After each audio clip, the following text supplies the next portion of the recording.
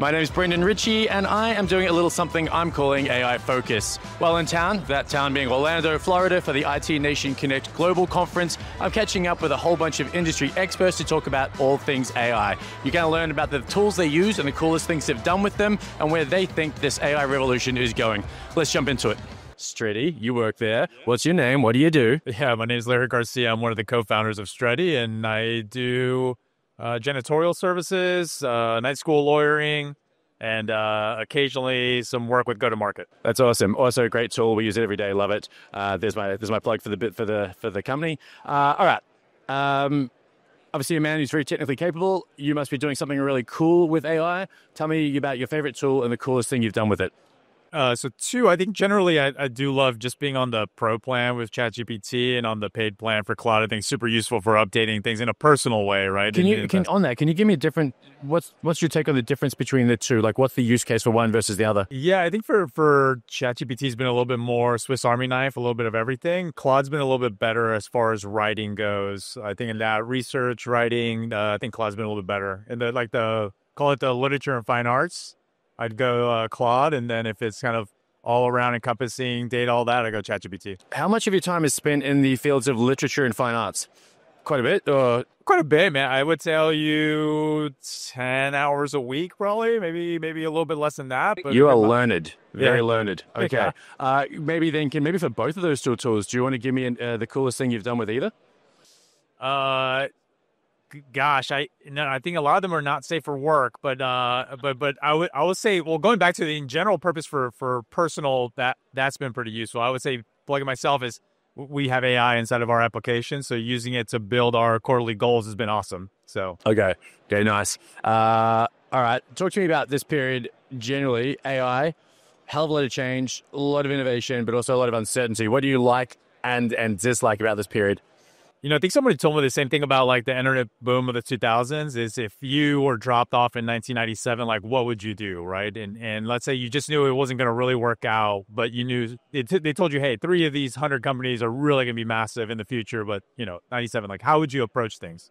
You would not approach things. You would not get involved in the internet boom. Same thing with AI, meaning be versed in it. Know that some things is a little bit of, vaporware and, it's just people taking advantage of the term AI.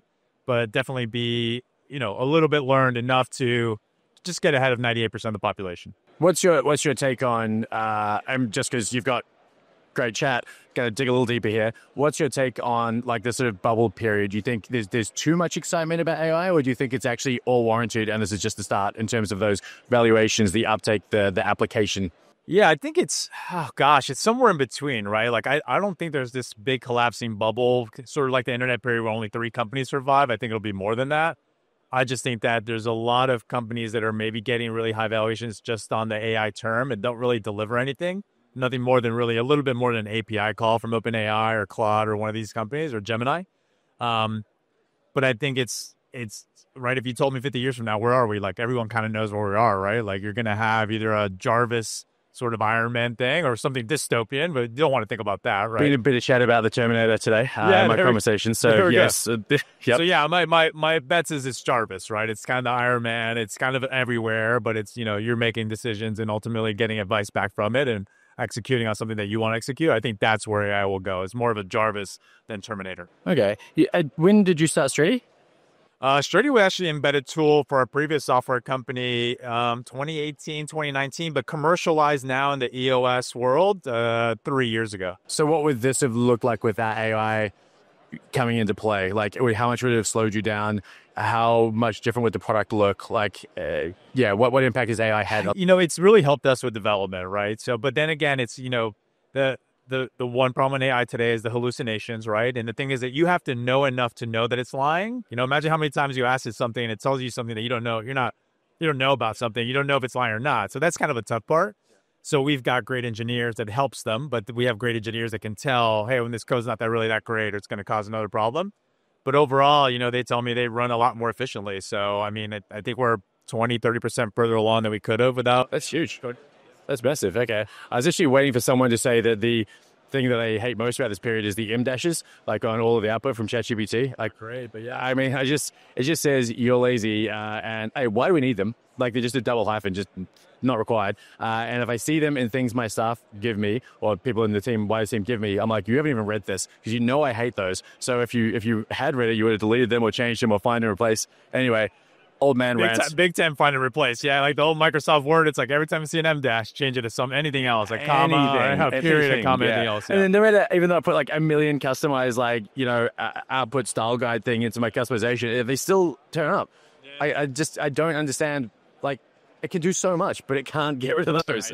I know. Anyway, that's my pointless rant and really not that big a problem, so that's fine. All right, thank you so much. It is, yeah, thank you so much. Thanks, man. I hope you enjoyed that conversation. If you want to see more just like that from this series, you can find them on our LinkedIn company page or on our company YouTube page. I also just want to say a big thank you to the team at ConnectWise and IT Nation for having us involved.